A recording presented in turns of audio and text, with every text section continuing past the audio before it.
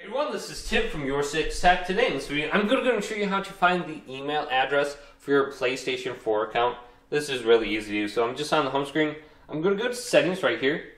Then go to account management. Then you want to go to account information.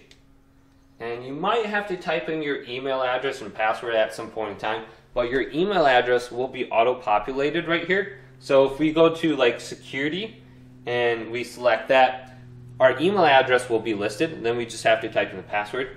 Otherwise, what we could do is go to sign in ID, email address, change your email address, and your email address will be auto-populated right here, so you can just look at it, copy it down, and then you can use it right here. So that is probably the quickest way to find it. But hopefully this video did indeed help you out. If it did, leave it a big thumbs up, and subscribe to my channel down below for more tech videos coming up next on YourSixTech.